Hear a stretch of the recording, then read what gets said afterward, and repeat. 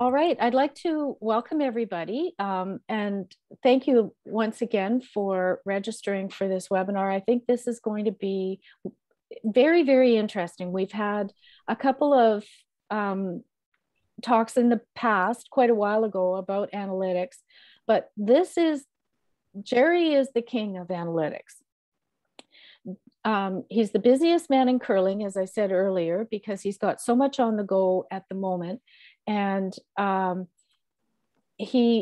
there's new technology and there's new competitions and everything's building up to the Olympics. So Gerry has been he's the president of Curling Zone and operations for World Curling Zone. So anything that you see online that isn't related to the World Curling Federation or Curling Canada, that's Gerry. He's also the statistician for US Curling and for the Grand Slam of Curling. So Gerry, I'm not going to take up any more time because people will want to hear from you. We'd like people to stay muted unless you have a question. If you have a question or a comment or you'd like to relate an experience, we'd like to make this as interactive as we can. So please feel free. When you unmute, please let us see who's speaking as well. Okay, so Gerry, thank you, and take it away. Awesome. And yeah, if anybody has questions, feel free to jump into the chat, either put the question in there and stuff as well. I think that's a good way to do it, and we can bring them in as we do. Yeah, I'd love to create an interactive option here where we're back and forth and talking about what you see on here. I'll try and go as slow or as fast as everybody here can handle. It's a lot of numbers and charts. So if you like looking at numbers and charts, it's going to be a fun presentation. At the same time, it's very much about how do we take the numbers and these charts and read in real life analysis to it. And so that's the big piece that I try to do with Curling Zone Analytics. And it's trying to figure out how to teach people to use this information, because a big part of what we're doing, this information that I'm going through here, has been the sort of the crux of Curling Zone's analytics program for the last 4 to 6 years or so. And it's getting to the point now where a lot of this information is starting to become a lot more public. And now we're looking to do more work in making this available on a wider scale. So sessions like this is something I'm very interested in doing more of, doing more teaching. I would like to figure out how to help people who are interested in this learn what we do, and then utilize this information to go out and teach their own players and bring this back to their clubs and so on as well. Because there's some really simple messages in what we're doing with analytics that as we go through, you'll probably start to see it and see some of it come out, that it can even help out club curlers at the end of the day. And so Five Rock has brought a lot of new tactics and new ideas to the sport, and it has created a pretty significant change to how teams play the game. And that's something as well that we dive into a little bit deeper here. So I've got a few charts here. I put a few of these together, and it's something that I try and start with. But again, I've got a bunch of data from this season from some of the women's teams that are playing. I've been working on writing some reports. So, I figure I might as well pull this up and do a deeper dive into it with everyone here. There's certainly some really interesting points in it as to what teams are doing, and teams I haven't seen a single game from this season where we can get an idea of how they're already playing the game. So one of the things, when we look at the numbers and the data and the program and everything, this is when you look at the stuff put in front of you, it creates a kind of so much information that's information overload. And when we look at analytics and the data, it's a very important component to the sports psychology and the mindset of the athletes at the end of the day. And this is the piece that when we were working with John Schuster's team in the summer ahead of the Olympics, is that they were a team who didn't buy into numbers. They had a hard time with it. They didn't, like many people, they were a little slower to adopt to it. So when I sat down with their team, we went and looked at very specific markers. We pulled up their records compared to opponents, and we started picking apart the teams that they might be playing at the Olympics. When you looked at Nicholas Adin's team, they were so in that up one without, down one with. All of a sudden now you have one of the best teams in the world, and you look at their numbers and you say, there's a hole in their game in that spot. If we can get to the last end against this team in one of these situations, they're human. Brad Gushue, during the 2018 World Championships in Las Vegas, was playing against the United States' Rich Ruohonen. And in the round robin game, we gave Ruonen's team some information on Gushue that they were giving up steals 25% of the time when they were down one with hammer. When you looked at all of their game data from when they had the hammer total, they were giving up steals 9% of the time. So the vast majority of Gushue's steals that they were giving up that season were when they were down one with hammer. And when we look closer at the numbers, we could understand why, in that Gushue was playing too aggressively in the scenario. And when opponents played aggressively against him, it essentially would turn into a cement mixer mess in the rings, and Gushue would be forced. He'd give up a ton of steals. When you consider 25% of the time for arguably the best team in the world, outside of Adin at World Championships, it's something shocking. And so the advice to Team Ruohonen in that round robin game, and then eventually the playoff game, was get up one without, and that's when you push all in. That's the spot in the game where Brad Gushue had shown some weakness, and now they had a mission on how to do that, and they went out and did it. They won that game in the round robin. Unfortunately for them, come playoff time, they never got the chance to get into that situation again. John Shuster had this information again the next fall, playing at the Masters Grand Slam event. And just one tidbit ahead of the game. Hey, John, if you get to this situation, here's where their weakness is. I think it was fifth end. Schuster's up one without hammer. He throws a double center guard. This was 2-3 years ago now, the year after 2019. Double center guards up one without in a scenario that wasn't standard yet for double center guards. And Schuster went on to steal two in that end and cruise to a win. So the idea here, when you start looking at the analytics, you're looking at little pieces. You're trying to find the weakness. You're trying to find a way to break down your opponents to make them not human. To make them human. When you look at some of the teams out there, the Brad Gushues of the world, the Anna Hasselborgs, the best of the best, when you step on the ice against a team like that, you really have no idea where to start. And so that's where the numbers are really valuable and the types of things that we dive into. So when we start looking at scenarios in the game, it's very consistent when you look across the numbers. So you see right here, we're looking at, this is sort of a corner piece of what we call our poker percentages chart, which means that just like poker on TV, they show two hands, they show the percentages at any given time. This is the win rate in these scenarios. So when you look at, and we go backwards here from last end forward, so extra ends, one end to go is the 10th or the 8th of a 10 or 8 end game. And then 2 to go is 7 or 9, 3 to go is 6 or 8, and so on. So when you look at the numbers here, with 7 to go, 6 to go, 5 to go, 4, 3, 2, 1, you have very much the same win rate. You go from 61 to 63 to 65, 63, 65. And so we tend to group these scenarios all into a similar bucket. Like I don't want in the minds of the curlers to be saying, okay, with 5 to go, it's 63, with 4 to go, it's 65, because from a significance of numbers perspective, those are all the same. They're close enough that to group them to simplify the way you approach the game, that's the best thing to do. So what we end up doing is we put these scenarios sort of into buckets. So anytime a team is tied with the hammer, and this is prior to the last end where you see that changes when tied with the hammer, and up one without, we call that a control situation. So that means you're about 55 to 68% to win the game, given the ranges that we work with in that realm. And when you're in a control situation, you know, we suggest certain types of tactics. Down one with hammer is very much in line with tied without.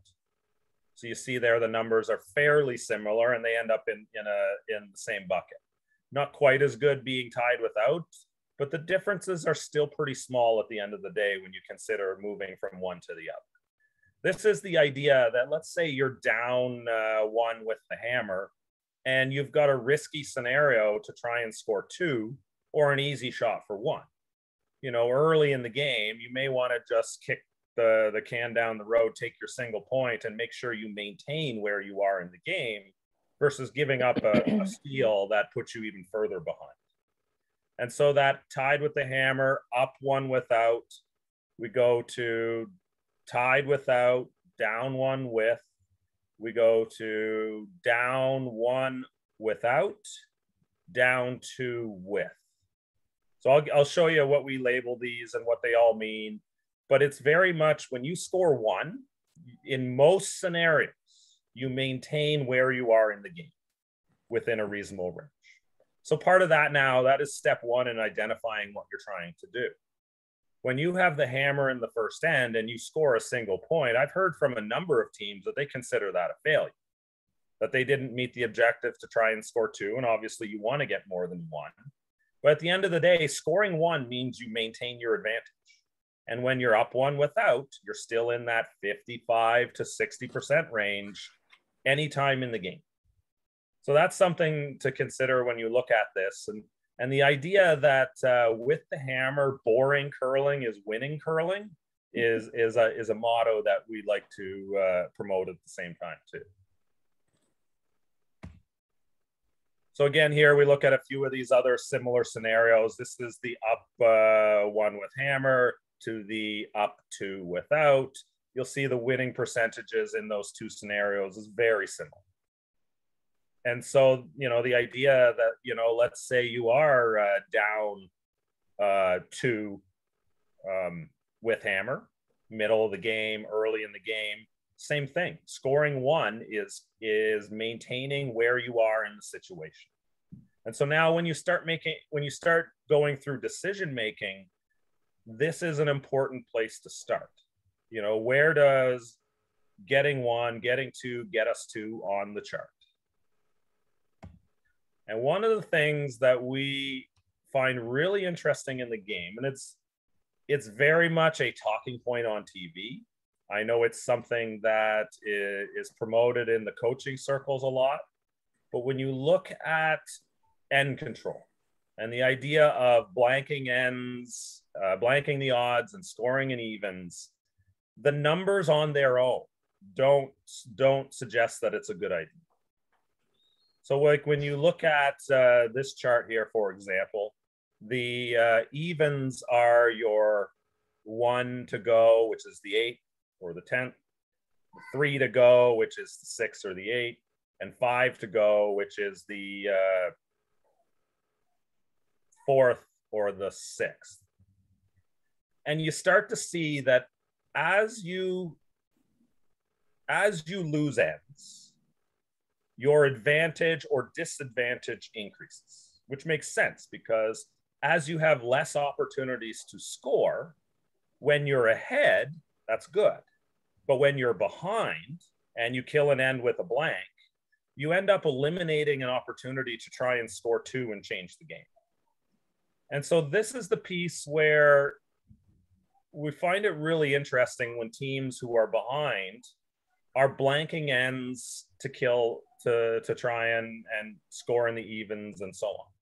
And this would work well if we were playing a brick wall. The idea that when you're playing an opponent, they have just as much opportunity to try and blank the end at the end of the day too. So there's some application when you look at this for teams to blank and control the ends and so on against opponents that are not good at blanking. And when you're ahead at the end of the day, you want to blank every end you can, because you start running out the clock on your opponent at the same time too. One of the other challenges that I see out of end control, and when you go back to the 2010 Olympics and Cheryl Bernard's team, she was the queen of blanking the odds and scoring in the evens. And she would start that to the degree where they would be focusing on that strategy in the second, the fourth, the sixth, early in games. And what we were able to do in that against a team like that is that you know exactly what they want to do.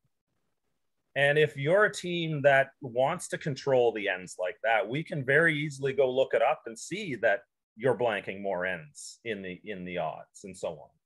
And then all of a sudden you start throwing a double center against a team like that when you know they want to blank, and all of a sudden you make them uncomfortable. And so that's an important piece to utilizing the data to understand your opponents, but also to understand that you do not want to become too predictable as a team at the same time too. I know I had this a little bit on this chart here. It was the 2018, and this probably illustrates the odds and the evens a little bit better as a chart, where you see there tied with the hammer. You'll see that 61.20, 61.2, 61.8, 63.2. Then when you go to 4 ends to go, it's 65.3. And then it swings back and forth a little bit. This shows a slight advantage to blanking the odds and scoring an evens. The problem with that, though, is you're really only looking at a 2% difference in the outcomes. And what that means is that you need to make that blank 100% of the time for that 2% to even matter. And so when you consider nose hitting the blank every once in a while, when you consider the flash on the blank, for playing that way and blanking those ends by choice, you lose any upside and you're forced to a single at the end of the day. So it's certainly created some interesting scenarios to look deeper at those numbers too. Jump ahead right here.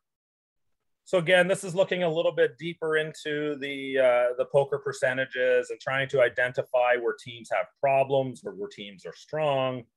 And one of the things, this data, I believe, is from 3 to 4 years leading into the 2018 Olympics, maybe 2019 as well. And this is some absolutely shocking data out of Team Muirhead. This was when we started looking at this information. With 2 ends to go, tied with the hammer, Muirhead was 9 and 11. When you see the numbers around that there, when she got to the last end, obviously it was 72%. With 3 ends to go, the 8th of a 10-end game or the 6th of an 8-end game, she was up in the 70% range, which is above average. So then when we started drilling deeper into it, we actually looked at the outcomes in those ends to try and get an understanding of why Eve was losing a lot of games in that 7th or 9th end, that second last end of the game. And when we looked a little bit closer, she was giving up a pile of steals. And so the bottom 2 rows there sort of show the steals. Out of those 20 outcomes, there was 10 steals. Tied with the hammer, 10 ends out of 20, she gave up a steal.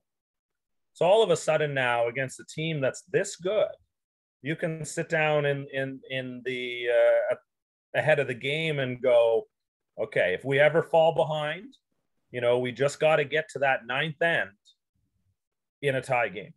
You got to fight back to that situation, and now that's where a team will potentially let you back into the game.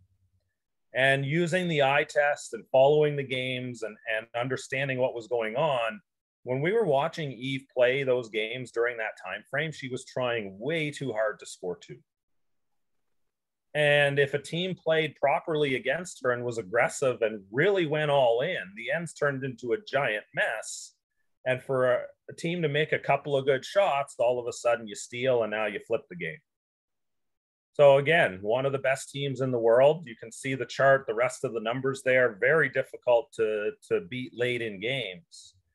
But there's one hole in that game where you can understand and see that. And absolutely, this is the piece where data and utilizing it properly is truly part of the sports psychology mindset piece. You know, the idea that if we can show you weakness in an opponent and show you a pathway to winning, all of a sudden now that mindset changes in how you approach the team and the confidence that you play. It was one of the things that Team Schuster talked about on a podcast following the Olympics win, where we went through a bunch of their opponents and showed how Team Schuster late in games was one of the best teams in the game and showed their strengths. And following that, when you started to see some of the weight come off of John's shoulders, John stopped trying so hard in some of these scenarios. And they're one of the teams now that I see all the time go out there and they'll score an easy 2 in the first end out of the gate so many times, just because they don't try so hard and they just let it come to them. And so it's trusting it, believing it, and knowing that you're there. And curling is a funny game now. We see it happen so many times where games are lost before the game even starts. You see an opponent step on the ice against a better team and they have no idea how to win the game. And in a scenario like that, those teams rarely lose. So I'm going to jump into a couple of reports here. Anybody have any questions while we're crossing over and moving into the next piece? I just want to clarify, Gerry, the about blanking ends. So you did say that a blank may be a missed opportunity to score later in the game, correct? So it's the idea that when you play to blank from the start to the end, you're not going to score 2, right? Right. There's no upside left in the end anymore. You're either going to score 1 or you're going to get the blank. And so when you give up the upside in that scenario and, you know, your outcome turns into just, you know, you get forced, then all of a sudden when blanking itself isn't even the best option. So one of the scenarios, and I'm going to jump back into that, and I'm going to talk about, I think the numbers are here. So there was a game that I love to use and look at and talk about from the Canada Cup when Steve Laycock was playing against Brad Gushue. And this was the year that Gushue was out. So it was Mark Nichols skipping the game. And Laycock was down 1 with the hammer playing the 8th end. So in that scenario, that is 3 ends to go, 63. So for Laycock, he was in the down 1 with scenario. So now you start to look at that and you say, okay, 41.7% to win the game. So now you start thinking about, okay, they got down to the end of the end where there was a single rock in play. It was sitting back of the 8-foot, biting the back of the 8-foot at about 7 o'clock. If you put the rings into a clock. And Laycock kept throwing the corner guard. And you got to a point late in the end where the commentary started to talk about how Laycock was going to force themselves into a single point, meaning that they were going to try too hard to get 2 when, you know, the blank, when they could have just hit the back stone and walked away with the blank. This is probably a good illustration of this, Andrea. Okay. Even to pick pieces of this. And then it was last of the third stones, and Laycock's third threw a corner guard that, had it been on the center line, it would have been in the rings. So like it was tight. And Nichols called the hit and roll in. They hit the guard, rolled into the rings, and now they were sitting top 8 biting, back 8 biting in a line. And same scenario, it's Steve's first shot. And the commentary in the end talked about how make the double, get the blank. But instead, Steve drew around. And he got around to the back one. Nichols followed down, chipped off the top one. And all of a sudden, Laycock made the hit, scored 2, and now had the lead. And I think the reason why this simple scenario is critical to look at is now we go and look at the numbers with 2 ends to go. So let's say Laycock takes that 41% and he blanks that 8th end. He then moves to 2 ends to go with a 37.3% chance to win.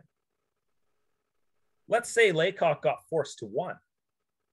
He would be down 1, or sorry, he'd be tied without 34.4%.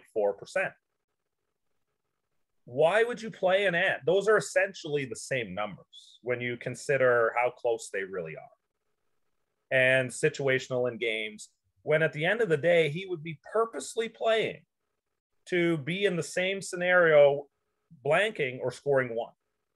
So that at the end, so by losing the upside, you actually take out any chance to win.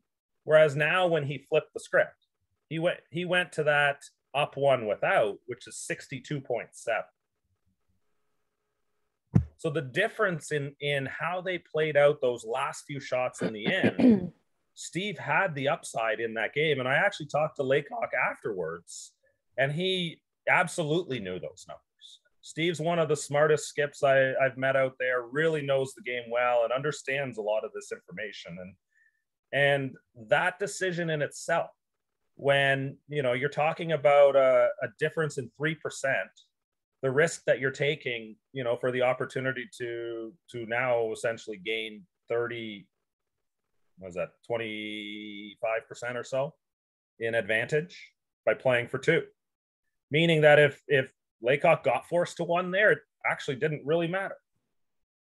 So that's sort of the idea of playing for the upside, where the blank is less relevant. Whereas, you still get the same thing going backwards. It's that 8th to the 9th end where this sort of scenario is more critical.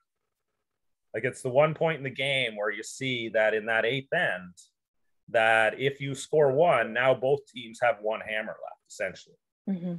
And so you're kind of on a more even ground, which is why your down 1 with hammer scenario loses some value. And that's the worst time to be down in a game, down 1 in the game, is with 2 to go. So you see where that drops off there. It's mm-hmm. It's pretty much in the 40s every other end, and then drops down to 37% with 2 to go. So it creates some interesting scenarios and decision-making around that 8th end. Like tied with the hammer, you should absolutely not be giving up a steal. Scoring 1 is fine. Scoring a cheap deuce is exactly what you want to do. So you want to minimize risk in that scenario and make sure you don't give up a steal, because up 1 without, that's where you'd rather be than down 1.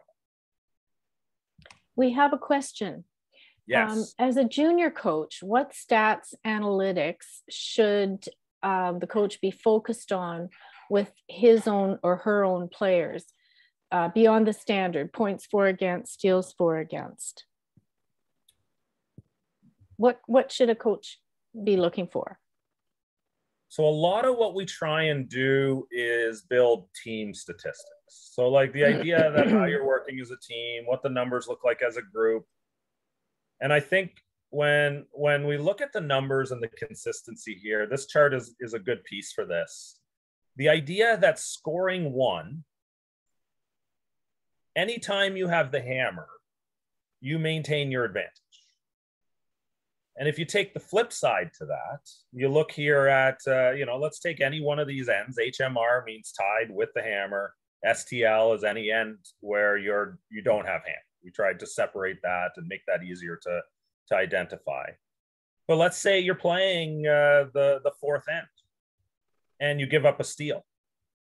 All of a sudden now you go from we'll call it 60% advantage to a 40% advantage when we round it and simplify it in the minds of the players. Again, I don't want to be talking to the players about 61.8 or 63.2. I want to round the numbers to simple concepts. But let's say you give up a steal and now you go from to 40%. All of a sudden, we could probably even 65-35 in this level of game.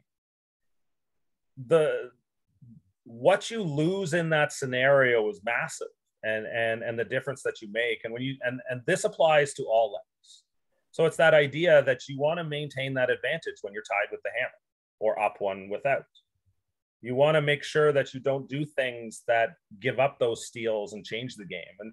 And so for junior curlers especially, the steals are what kill teams. If you can eliminate steals, the best teams in the world do not give up steals, which makes sense because as you get down to making the game closer and closer into a chess game where execution is almost perfect, making that last shot's always going to be made then too. And so that's critical to success of teams at the end of the day. And so now when you back up the way you play the game, how do we not give up steals? Our number one objective as a team should be to not give up steals. And that's the piece as we dig into our next generation of information. I'll give you some tidbits on here, but I don't want to give away any of all the secrets. But the general idea and the simple way to look at this is that if you have the hammer, you want to keep the middle open. And so our advice is your lead stones are played in a way to achieve your objective of not giving up steals. So where you throw them needs to be part of that strategy. Things like drawing to the wing, things like drawing not fully buried around center guards is also something that we consider a critical way to do this. And then when your opponents start to throw up guards, you then use your second stones to continue that mantra. We want to not give up steals this end. Peel something in the middle. Wreck something in the middle. If you're going to play a hit on something, let's say there's a buried stone around a guard, use tactics that give you benefit even when you half shot miss. So one of the things that we talk about is the soft weight shots. And Andrea, your work with Team Fleury, this is probably something that a point that I love to dig into every once in a while. The Canada Cup 2019. And again, this comes from the commentary following the games where Fleury's team was the number one team in the round robin going into the playoffs, I believe. They were the highest scoring team in the field. Yet when they looked at the shooting percentages data of the players in front of Tracy, the narrative became Tracy's a one-man band and she's been standing on her head all weekend. When you start to dig a little deeper into that, though, Tracy's team loves to play the soft shots. Mm-hmm. And it's the tweener shots that you want to learn to play. That hack weight, that board weight, so that when you wreck the guard, because wrecking the guard on a guarded stone is still a good shot. But if you can ever roll that shooter into the rings on the wing, all of a sudden now you've created a pressure rock for your opponent. And there's two ways to pressure your opponent. One is to close the scoring area down, and the other is to make them draw against a bunch. You sit in the hack and all of a sudden you push somebody out of their mindset, the idea that I can hit the 4-foot anytime I want. If you ever get the other skip sitting in the hack going, shoot, there's 4 in the rings, I better hit it this time. All of a sudden you just flip a little switch and you can change the mindset of your opponent and make them feel a little bit uncomfortable. And when you can make your opponents uncomfortable, they don't play at the best they can be. And so the same mindset there then comes into how you play the ends out. So, the idea then, second stones, you want to keep the middle open. There's a buried stone underneath. There's a center guard. We see so many teams want to draw in and build the pile. And instead, what I love seeing teams do, and Brendan Botcher's team is the king of this as well. We talked about this on Sportsnet during some broadcasts a few years ago where Botcher was just obscene with the hammer. And the reason for it is that when Botcher got into those early shots, the second stones into third stones, they tended to play a lot of hit and rolls. They tended to play a lot of digs and roll the shooter out into the open, where if you are tight and you wreck the guard, your shooter goes into the rings. And now all of a sudden they can't guard shot stone. They might have to hit the open one. And now all of a sudden you're playing the end open.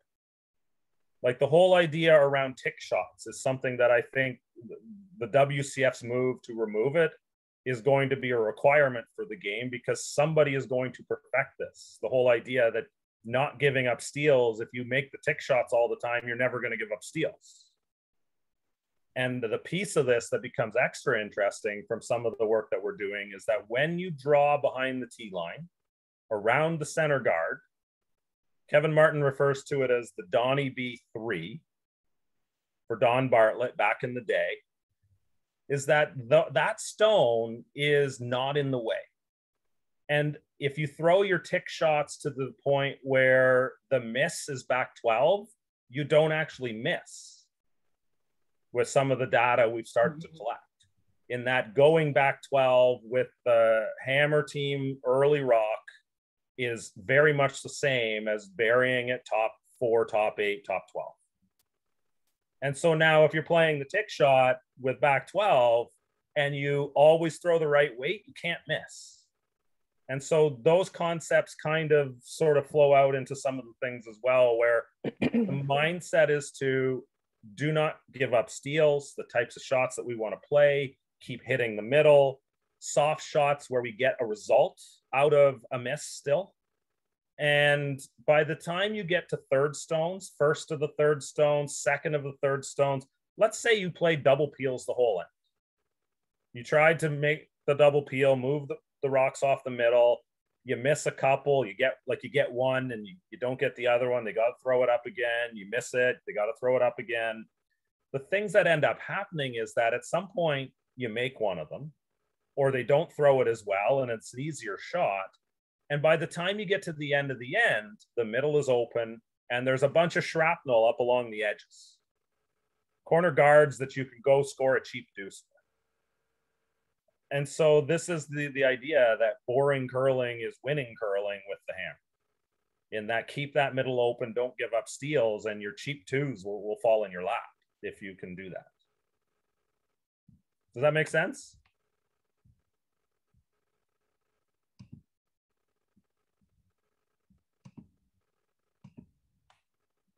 All right, so I've got some reports here that I pulled out on a few teams.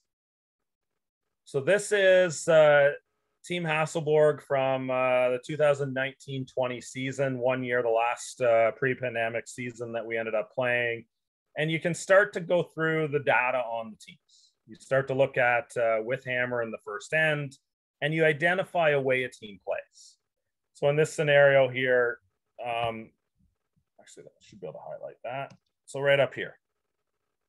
So I look at this one. This is a big piece of data that I like to look at. How does a team play that first end? And in this scenario here, 34% of the time they were blanking that first end. A little bit on the high end. I think women's curling is around 25%.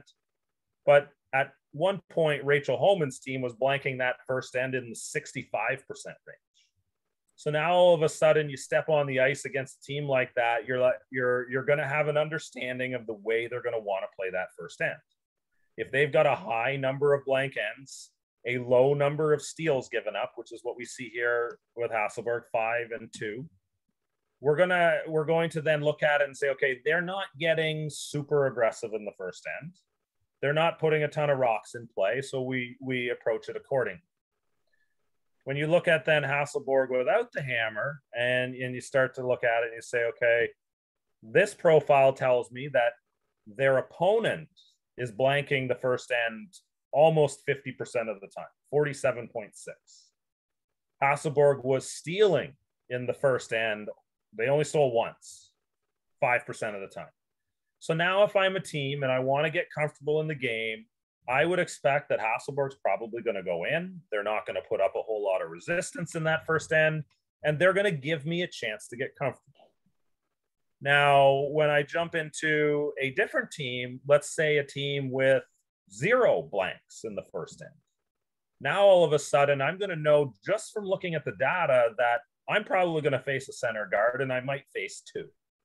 and I'm going to face an aggressive attack the entire end where they come at. So now the approach I need to take is very different in those two scenarios. There was one profile I know when we were looking at it, it was Anna Sidorova's team. This was leading into the 2018 Olympics.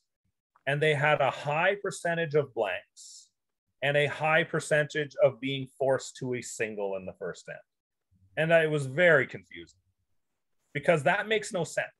Because if you're not blanking, you shouldn't be getting forced. Sorry, if you are blanking, you shouldn't be getting forced very often because that's your decision.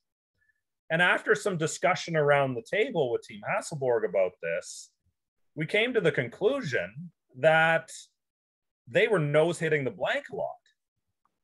And when we started to think back through the games and the experiences that they had, that was in fact the case.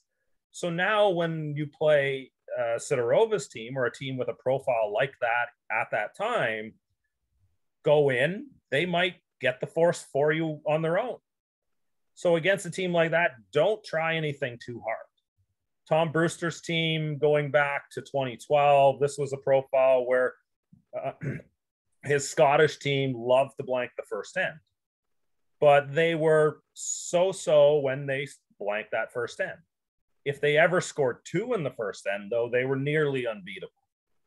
So when you played that team in the first end, you kind of were like, you know what, I'm going to let him do what he wants because that's not their optimal outcome in that first end. And if I take too much risk, I might push them into a situation where they do get a chance to take 2. So again, some of these decisions go into looking deeper into these things. So the piece I like to look at here a lot more, and especially early in the season, is this change analysis piece at the bottom. And I'll sort of explain what we're looking at here as just to educate the concept here, because this is the piece where I look at and try and understand how a team plays in these scenarios. That 25% number I talked about, Team Gushu, and where they were struggling down one with hammer, that would have been this scenario right here, where for Hasselborg, it was 32%.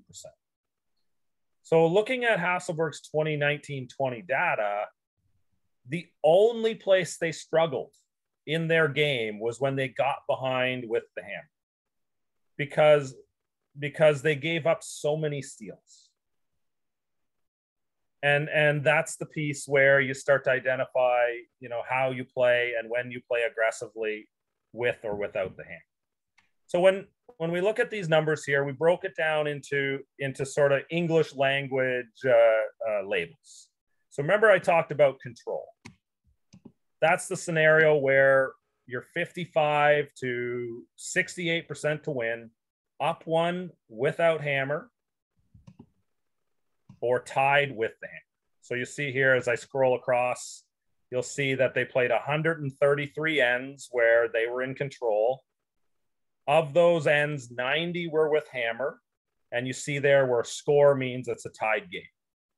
BL is blank ends. So that means 28% of the time the end was blanked. Hammer efficiency was at 58%. The hammer efficiency 3 or more was 9%. And the SD is steel defense. The percentage of steals being given up was 17%. When you scroll across to the without hammer section there, again, 43 of those ends, 43 plus 90 equals 133, were played up 1 without. 12% of those ends were blanked. The force efficiency, which is holding your opponent to a single point when they score.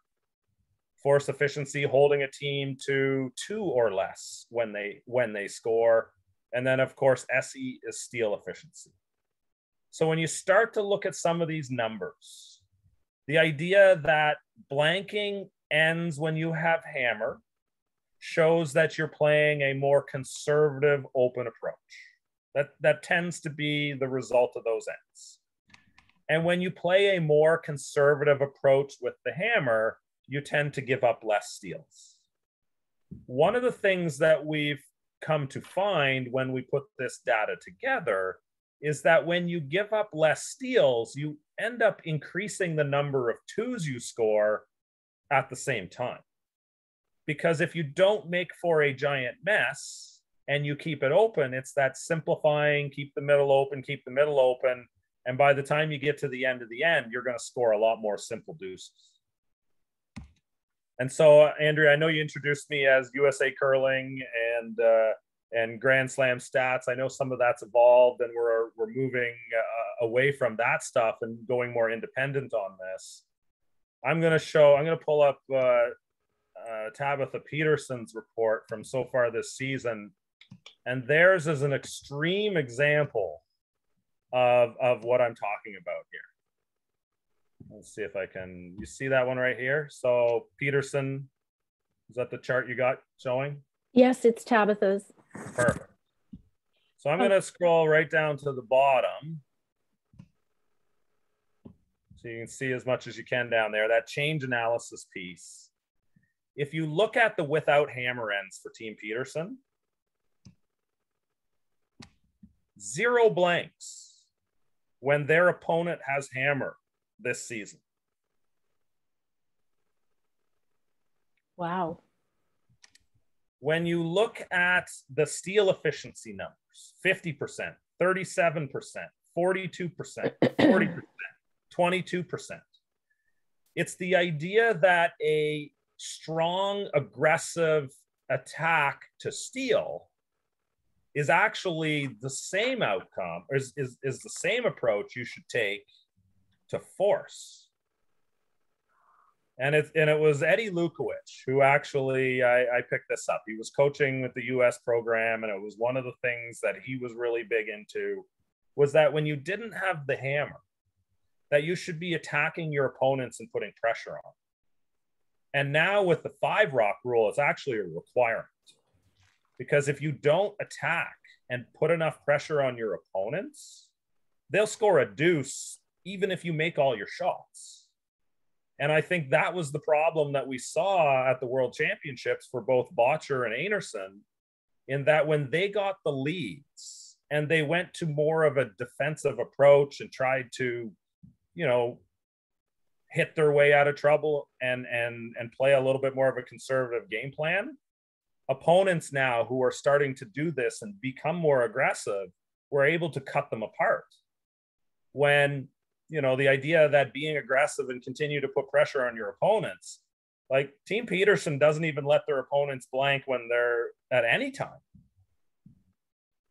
And so now the pressure that they put onto their opponents forces a lot of times where you see there, again, we're not talking about a ton of data here, 19 ends tied, 12 ends up 1, 10 ends up 2. But when I start to see like single out, like when I start to look at this, 10 ends is where I start to draw some conclusions as to how a team is playing. And at this point, the number of blank ends that we're talking about here, none over the course of all these ends, is very significant. Because when you then flip over and look at their play with hammer, they are blanking a lot more ends. And so it's not like they are consciously unable to blank ends, where you saw that out of, especially early on, you saw that out of a lot of teams playing out of Asia. They just played aggressive all the time, and you never really saw blank ends. So the way Tabitha Peterson plays the game is they're hyper aggressive without the hammer, and they're fairly conservative without it. And when you look at their numbers, down 1 with the hammer, they're scoring 2 or more 78% of the time. Only 9 ends. We haven't seen any blanks in that scenario, but I'm certain they're playing a more conservative approach. Tied, they're blanking 20% of the time. Up 1, they're blanking 25% of the time. Even when they're behind, they're playing to blank and playing a more open conservative approach and generating strong hammer numbers at the same time. And so you can start to identify some really extreme numbers here. When we looked back at Eunjung Kim and the 2018 Olympics, the gold medal game for Hasselborg they were coming up against an opponent like Peterson that was hyper aggressive without him.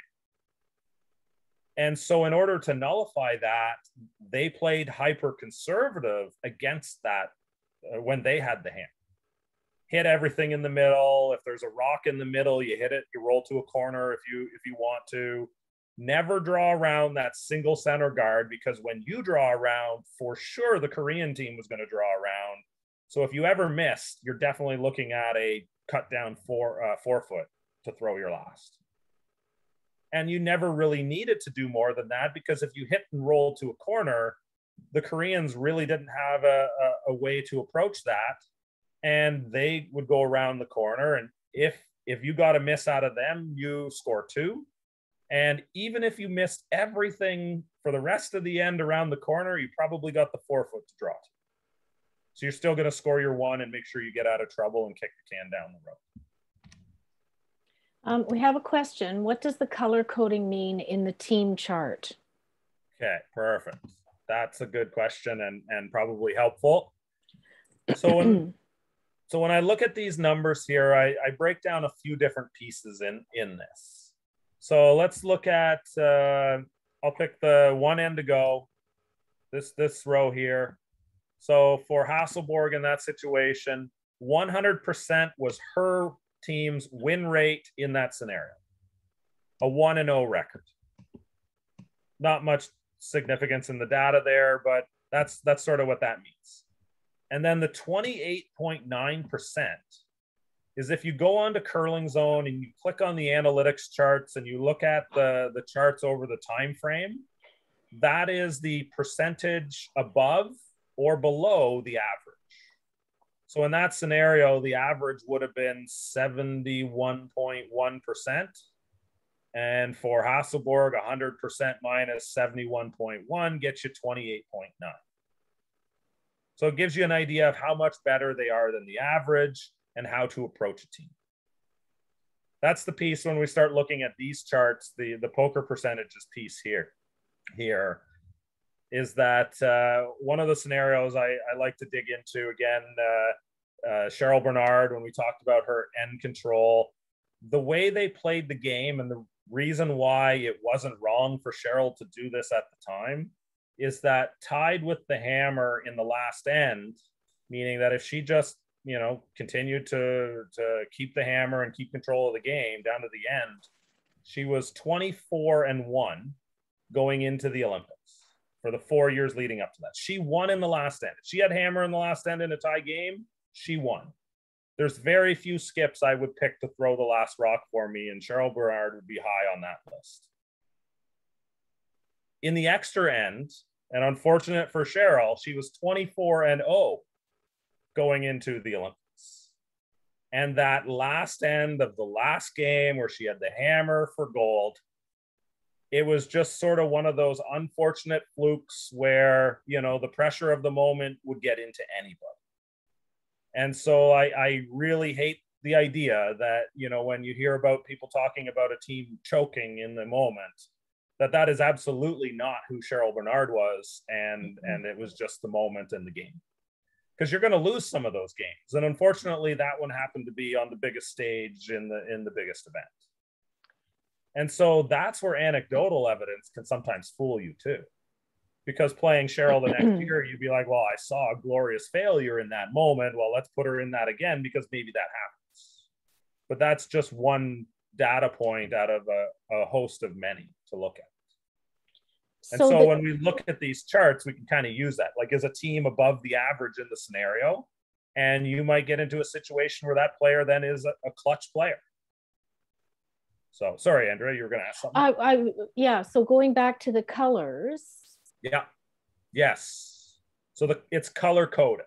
Right. So the orange is, let me see if I have the legend here somewhere, not on here. So orange is 15% or more above the average. So the above the average number is 29.8, the 28.9%, the 19.1% as you go down the hammer tide row there. So anything that's orange is what I would call elite. Anything that is, what's our next color there? The green, no, yellow. Yellow is 5 to 15% above the average. So all of a sudden, so this is the thing when we pull these charts out, when we started color coding them, we then, you can identify that this is an elite team in general very quickly. Mm-hmm. Because of where the orange color coding is, the little bit of yellow that's scattered in. The green is plus or minus 5%. So that's right around the average. Blue is 5 to 15% below, and then purple is 15% or more below the average. And you do see a few purples in this spot here. Some of this data is not really of value, and you need to start collecting enough ends for this stuff to matter. So like, for example, you look at Hasselborg in the extra end, 4-0 with the hammer, 0-1 without. Can't really read a whole lot out of that because that's sort of the expected outcomes anyways. But like I said, you remember that Eve Muirhead scenario where we were looking at? That would have been this end right here. And that was the one that did not jive with an orange team. That one would have been showing as purple.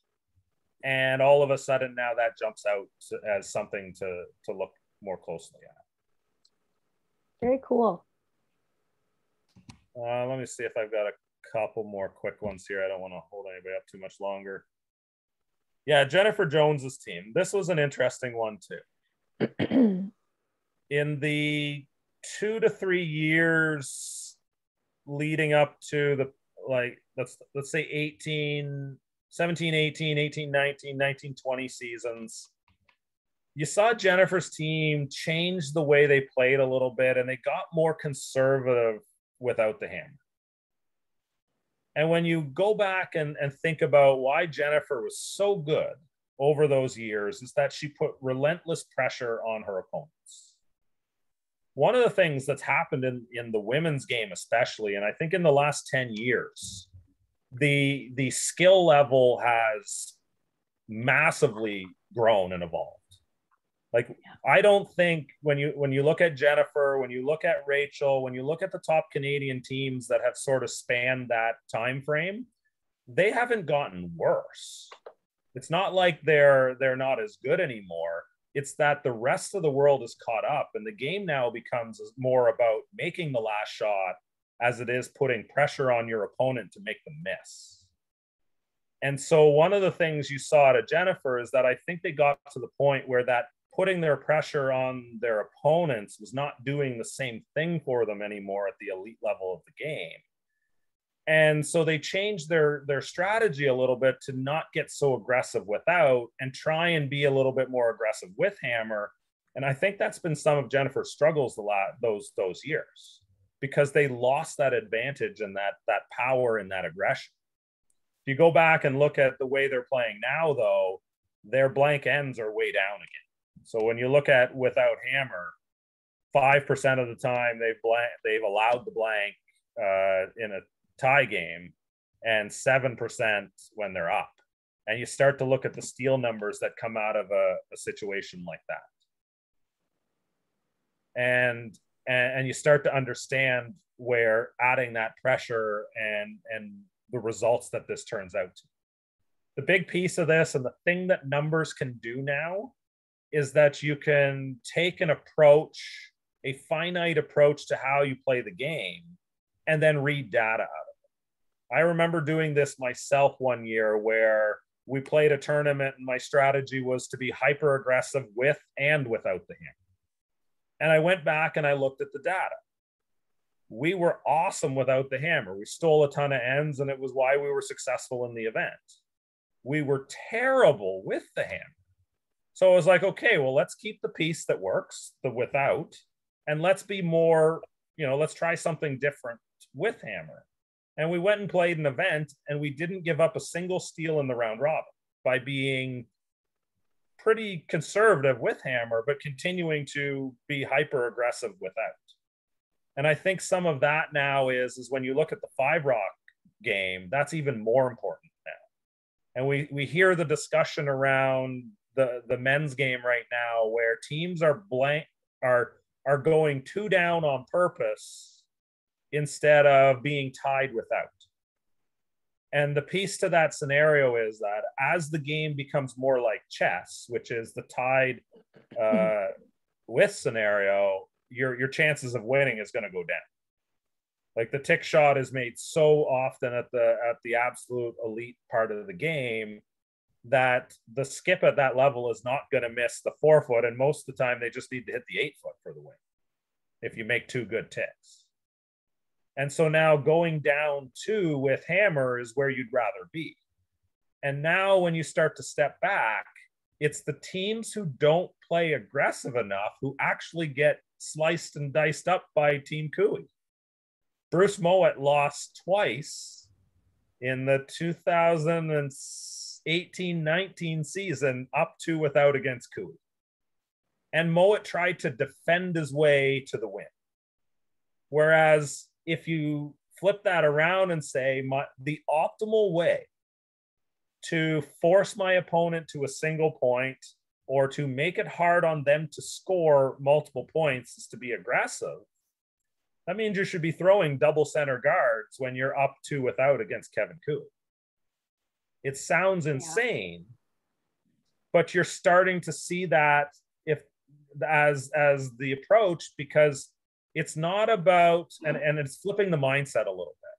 It's not about trying to steal. Those center guards are giving you the opportunity to control the center real estate. And if you don't control the center real estate, the team with hammer is just going to run wild, and you're going to be facing skip stones where you have no chance to steal, and any kind of a miss means you might give up 3 or more. And so in that scenario, again, you lose the upside. So that's sort of some of the things that we've really started to see, and some conclusions out of the way teams are playing and how they're playing. And the double center guard is king. And the data that comes out of that, and the ability for teams to do that.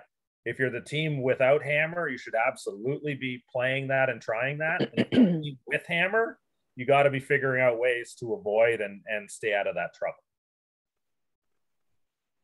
trouble. We have a question. Is it against the CCA or Curling Canada or WCF or World Curling Zone rules for the players to have data like this on them during a game, i.e. printed on paper in their pockets? No, absolutely not. No, I didn't think so either. Yeah. It's the kind of thing where Team Peterson was working on a playbook the last I was working with them. The idea that you took the numbers and you built out a general playbook as to how you wanted to approach things. Like the thing with the numbers is, and this is a critical way to use these things, because the worst thing you can do is put too much information in front of a player. Mm-hmm. It's paralysis by analysis. You want to keep it as simple as possible for the teams. So for somebody like me who loves looking at numbers and I want to understand and know the situation, I want the numbers and the chart in front of me. But when you're looking at and working with your teams, the best approach is to simplify things as much as possible. And that's where what we try to do with the change analysis chart is exactly what we do there. We group all the ends into a collection. And in this scenario, this is all ends in the game. So like first, so all ends where they're down 1 with hammer, all ends where they're down 2 with hammer, and so on. It's good in itself as a general understanding, but then we start looking at early ends and late ends.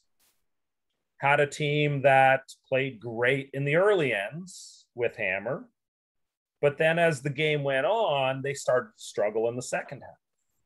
And now when you start looking at that, the idea is well, your opponent doesn't play you the same way in that scenario. So when you're tied with the hammer in the early ends, your opponent's not going to try as hard against you. They're going to be a little bit more conservative. They don't want to get into trouble. And you're going to have a little bit more freedom as the hammer team to play. But as the later ends go, they're going to be more aggressive. You're going to get into trouble. You need to adapt your approach to what your opponent's expected approach is going to be. And we are able to identify that very quickly just looking at the numbers in that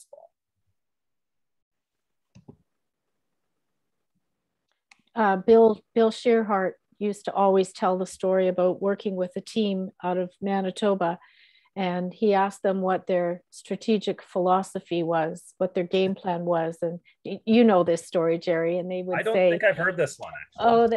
Oh, their game plan was to be very offensive to start and build up a big lead and then hit until the opposition caught up. Yeah.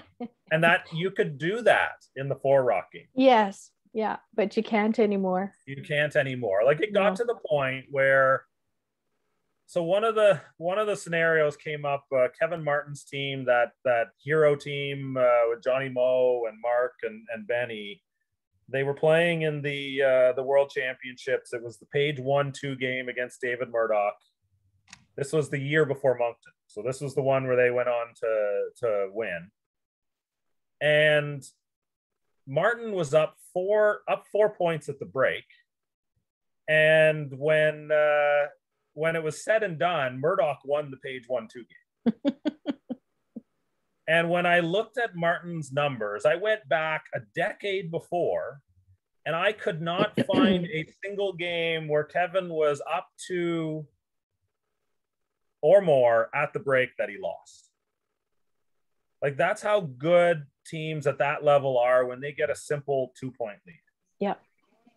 Yeah. And the way it's played out. And it hasn't changed that much anymore. When these teams get a lead, they keep making shots and they get out of trouble. And there's a few other pieces to that. Like when you look at a team like Jacobs, for example, they're the poster team for never, like I've heard a rule change suggested the idea that if you blank an end, you should lose the hammer.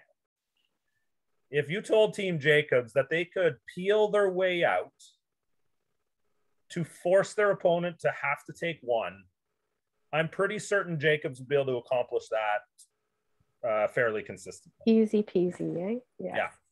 So all of a sudden you would then end up with Jacobs just running all the time when they didn't have hammer, anytime they had any advantage. Tie game, or sorry, up 1 without, up 2 without, just run everything. So it's sort of some of these things dive into that too. Yeah. Should we open up the mics, Gerry, and see if there's any? For sure. I'd love to hear some questions and get into some conversations. And I can dive into some numbers a little bit here too. I probably got half an hour or so. Okay. If you have any questions, you can put them in the chat, or you can unmute and talk to Gerry. Can people just email you to get access to the analytics site on Curling Zone? So there's some basic analytics up there right now. One of the things I want to start doing, and I've had some conversations about people who want to learn this to facilitate courses and stuff. And so I want to start offering this as courses back to teams and coaches and things like that. And we're in the process of sort of building that out. It's the piece that, like, our next generation of analytics, we start to look at the way teams play ends out versus the general end theory stuff that we get here.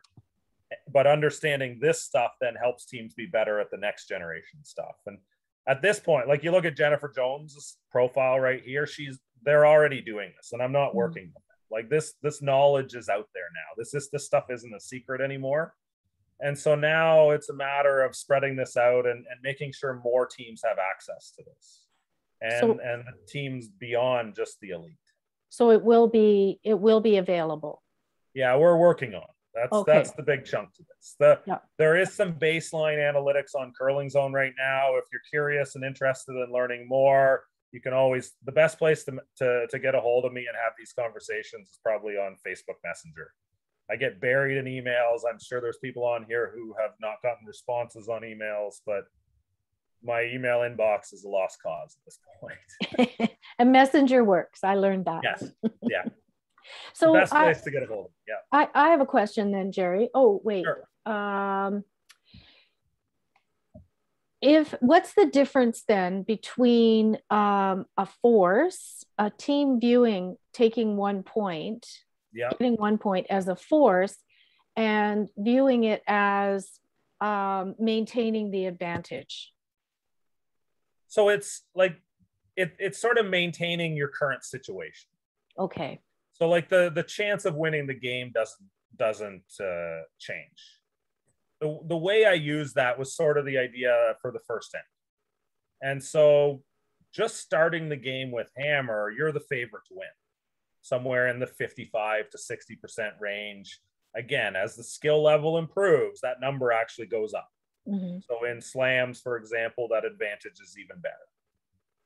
And so by scoring 1, you then stay in a control situation.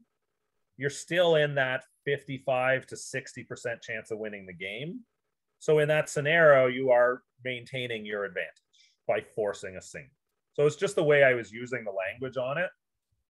Whereas, let's say the team without hammer in that first end and they get a force, they hold their opponent to a single, that team stays at very much that same 30, I'm doing backwards math, 35 to 40% chance of winning the game. Does that make sense? Yeah. Yeah. Okay.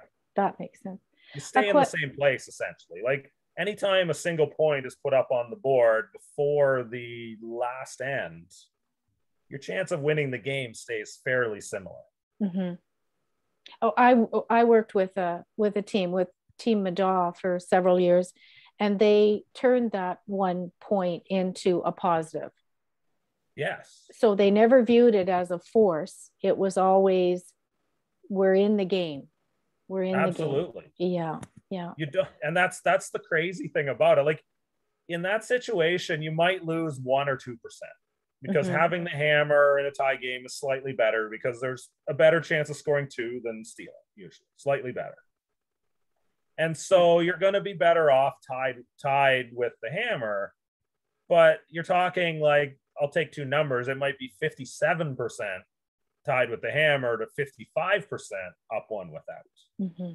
And when you're looking at numbers and the difference, that's the same thing. That's the same. And that's number. why we put them into boxes to make it a lot easier for most people to apply this. Yeah. Okay, I have another question. Someone wants to know, if they send you their team's analytics, would you analyze them and give feedback on what you see? So if your games are on Curling Zone, I can pull that data up without looking at it.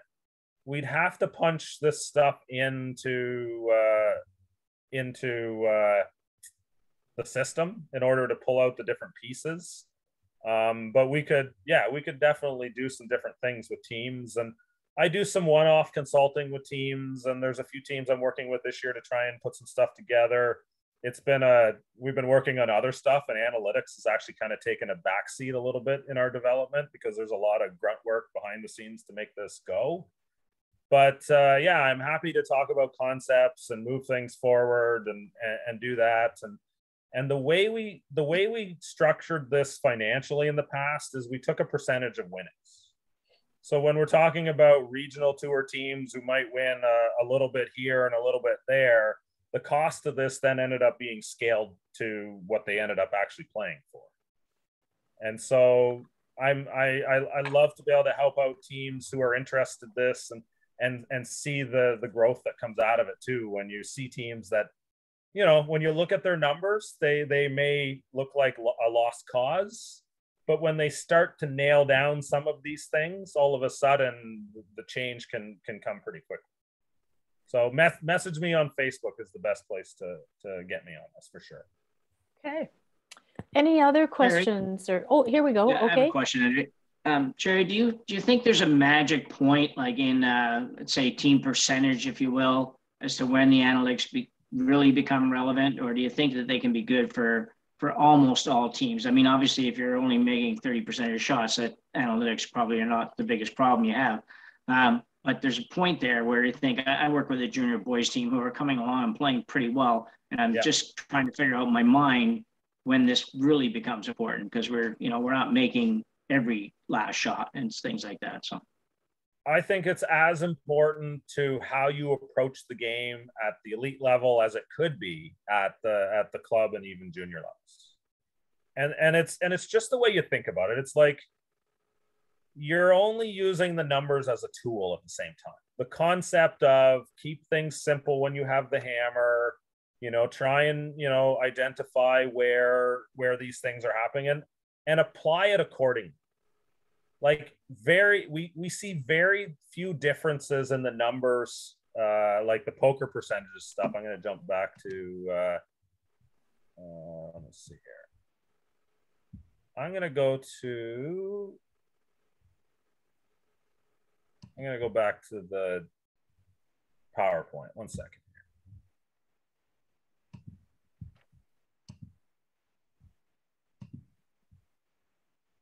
So when I pull this chart out, for example, this is men's game scenarios, 3 seasons, and you can see the chunk there. These numbers are not that different from men's to women's to regional tour, even juniors when we started looking at this stuff, even mixed doubles. And we all think mixed doubles is this reckless, crazy game. But here's your numbers for mixed doubles. And you see that again, you go down the HMR, the hammer row tide, and you see very much that same 60-40 percentage range. When you move over to the 1 point scenarios there, you've got up 1 with hammer, DN steel is down 1 without. And then the next chart is this is sort of your classic curling battle scenario. You're up 1 without versus down 1 with. This is actually closer to your tied scenario than actually being tied. And even in mixed doubles, you're still very much looking at like a 55 to 60% chance of winning the game when you are up 1 without. I know from dabbling a little bit in mixed doubles this season, it sure as heck doesn't feel like it's that sort of that way still. So that when you look at this is a game where you have a lower percentage of execution. There's a few areas that go up, and they're understandable situations. That tied with the hammer in the last end. The better skilled the competition, the more likely you are to maintain your advantage because you're going to make that last shot more often. So when you start to look at your junior boys team, for example, you wouldn't necessarily look at the men's numbers on their own, but you might go look at a grouping of events where the shooting percentages is a little bit lower. So the concepts are still the same, whether it's juniors to elite game. It's the idea that scoring 1 is always a good thing. It's that maintaining that spot in your game, knowing when you are ahead and knowing when to take risks. And it doesn't change that much, to be honest. Okay. Any other questions or comments, experiences?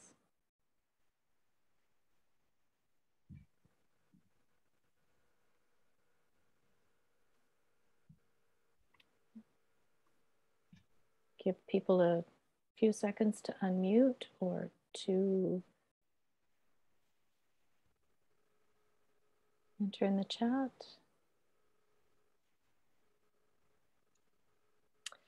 All right, well, I'm not seeing anything. So, Gerry, I think we'll wrap it up unless you have something else that you'd like to. Yeah, that sounds good. It's always great to pull this up and talk about this information. I'm always interested in talking with people who want to dig deeper into this and learn more and evolve the content and everything too. Stay on me if you are interested in this, because there's a million things moving at the same time with what I'm trying to do, and sometimes things fall by the wayside and I don't want to miss things. But yeah, I absolutely love talking to people who see the game this way too, and it's fun to evolve it and do things this way. My background comes from baseball.